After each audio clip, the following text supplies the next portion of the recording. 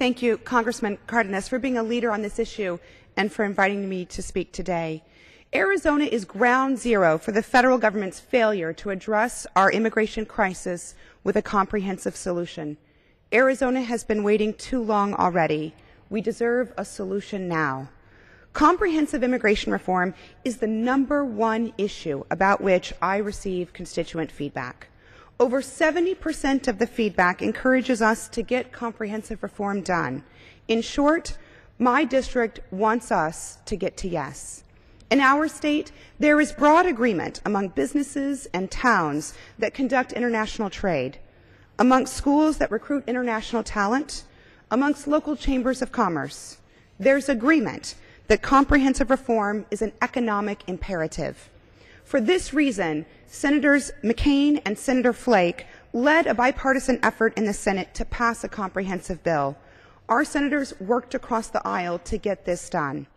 Senators McCain and Flake understand that securing the border is a critical component of comprehensive reform.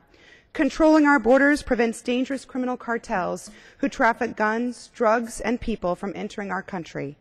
It also creates an opportunity for those who want to do good to join us and contribute to our economy. Business leaders at home agree that comprehensive immigration reform will help us meet our labor demands. It will create opportunities for us to recruit and invest in the world's top talent. This much-needed reform will fortify our international trade relationship with Mexico. That's Arizona and one of America's largest trading partners. Mayors in my community are unified. They believe a hyper-politicized border is bad for business and it's bad for our economy.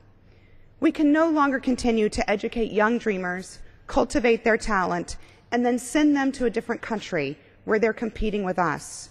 Their pathway to citizenship is vital for our economy. When hardworking families are able to come out of the shadows and take part in the American dream, our community grows stronger.